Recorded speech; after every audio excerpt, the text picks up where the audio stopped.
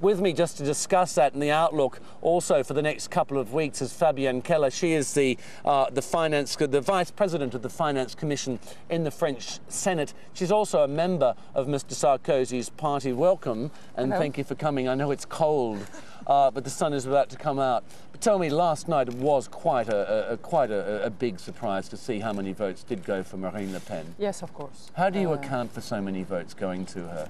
We don't know. Really, it's difficult to explain, but, you know, the French people decided and gave 18% to Mrs. Le Pen with totally unrealistic proposals on the economic questions, for example. Economically, she's talking about an exit from the Eurozone. Yes. Unacceptable, really, on a European level. And willing to isolate totally France in terms of commercial exchanges and employment. So it's...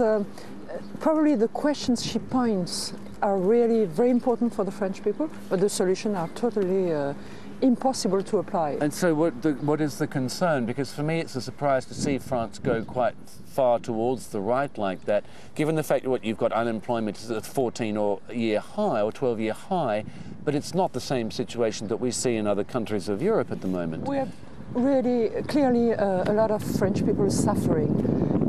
The high level of votes on the far right, but also on the far left, even though Mr. Mélenchon made only 12%, it's a very high level, and we heard the International yesterday night, which is, you know, a surprise in Europe. So the fact people would vote for very far parties show they are desperate. Well, so the issue for the candidates now is to talk to those people and try to address directly solutions, proposals, and a project. But we've seen Mr. Sarkozy already evoking an anti-immigration stance last night, and at the rally, he's also talking about the risk of jobs going offshore. Now, as a member of Mr. Sarkozy's party, how concerned are you that he's going to have to go hunting among these supporters of the vote? May I say that he's not hunting Mrs. Le Pen or Mr. Bayrou.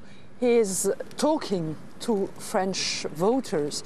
Of course, as a centrist of the UMP party, I am a little worried with far-right thesis, but I'm sure Mr. Sarkozy is not sharing this.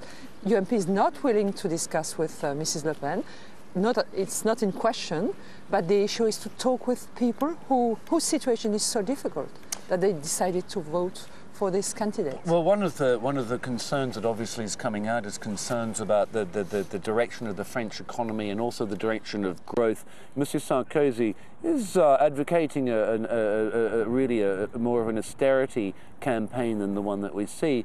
But even his budget deficit targets seem to be based on quite optimistic outlooks for growth. What happens if his outlook for economic growth is too high? How can he change those targets? May I correct you? I don't think he's based on austerity. He's trying to build this very difficult path of balanced between rigorous budgetary management on one hand and growth on the other. Because if we have low employment, we won't have as high taxes as expected, and the budgetary deficit will grow in turn.